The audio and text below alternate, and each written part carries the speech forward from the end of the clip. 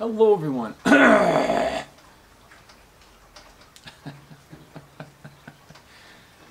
Take two. Hello everyone, thanks for coming outside with me today. If you're like me, you spend a lot of time in the woods, and particularly through tick season, which here in the Northeast is from March to November. It gets really bad, in particular around turkey season, the beginning of trout season for us here in PA, and definitely through the summer months when we're hanging stands and checking trail cameras. As you can probably tell from the audio, it is pouring down rain here in the Northeast. It has been for a couple of days, so I'm kind of cooped up, can't really shoot the bow all that much, so I figured I'd come out and share this with you. So the name brand, or the off-the-shelf store brand that you can get to repel or really kill ticks, is Sawyer's, which contains permethrin, which is the main ingredient to help kill ticks.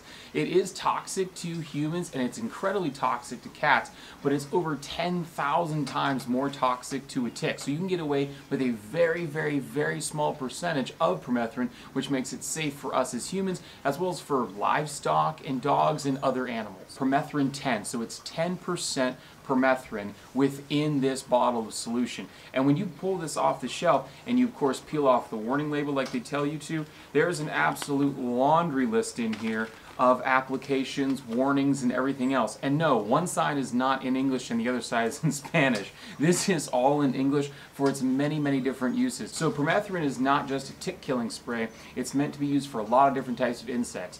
And although this seems a little bit daunting, I know I was daunted when I first saw it, don't be alarmed. Do not be scared, if you will, to use this stuff. It's incredibly safe if you do it the right way. Now, before I get into the actual treatment of clothing and all that sort of stuff, this is petroleum based, so there is a little bit of an odor to it. It really isn't all that great smelling. Even if it wasn't petroleum based, permethrin stinks in of itself. If you were to unscrew Sawyer's, for example, in Walmart or in your other local big box store like TICKS or Field and Stream, you'd be able to smell it. But it does dissipate with time, and quite frankly, I would rather deal with a little bit of odor on my clothes and have to deal with that in the deer and turkey woods than I would rather have to deal with a tick bite where I can contract Lyme disease and all other sort of tick-borne illnesses. So the idea behind permethrin is that it's incredibly toxic to the tick. So even if it doesn't kill it on contact or within a few seconds of the tick being on your clothing, it at least will disturb it enough that it will fall off your clothing and you won't take it with you, carry it around the woods with you,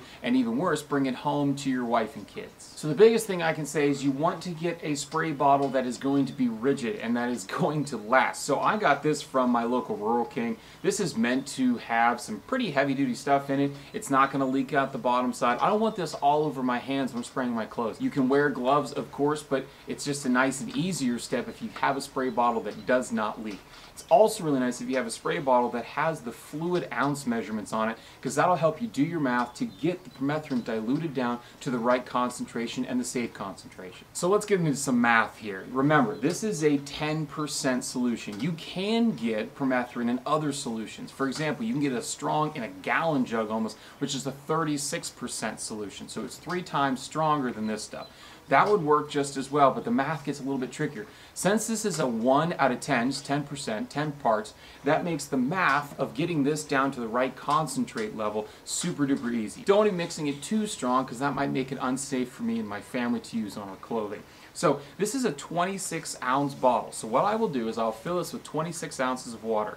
Then I know through the math that I have to add 1.5 ounces of the permethrin 10 mixture to get this down to a 0.5% dilution rate, which is safe for me to spray on my clothes. I do like mixing it in a little bit of a larger batch like this. That will make 27.5 total ounces of mixture. This one bottle, I actually just refilled it yesterday. This one bottle lasted me 2 years. Since this is a product that's petroleum based as well as just a chemical product, there's nothing really in here to separate. It will kind of discolor over time, but it has not lost its effectiveness. I sprayed all my turkey clothes again this year after their last washing, and then I just mixed up a new batch, and this just sits on the shelf in my garage. I just don't put in direct sunlight, and it seems to be working just fine. So as you can see, I've been using this bottle now for 4 years. That's how long I've had this bottle, and I'm only halfway through it, and I'm able to do all of my hunting clothes, both turkey and deer. Like I said, I'm not really worried about that petroleum smell. It does dissipate over time.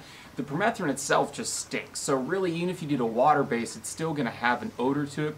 Whitetails are going to pick up on that in the woods, but I'd rather get busted for having a little bit of odor on my clothes than get a tick bite that's going to give me a disease. Application of the product is super duper easy. You want to set your nozzle to as fine a mist as you can safely do. You don't want to be spraying this inside. You don't want to be spraying this out on a windy day. You don't want drift. You don't need that. You don't need it to get on your skin. You don't want to be breathing it in, of course. Take it. I'm not going to spray it today, but you will simply spray it. You will get it so the clothing is simply damp. It doesn't need to be saturated.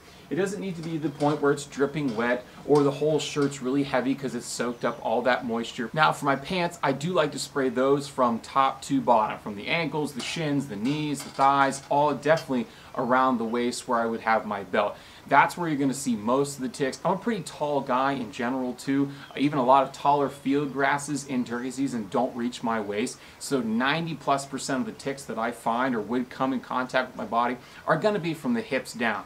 If you're shorter, you might want to go with more permethrin on more of your body. I just spray pretty much the whole, both top and bottom, just for good measure. This is not something you want to do right before you go into the woods, and you definitely don't want to do it while you're wearing your clothes.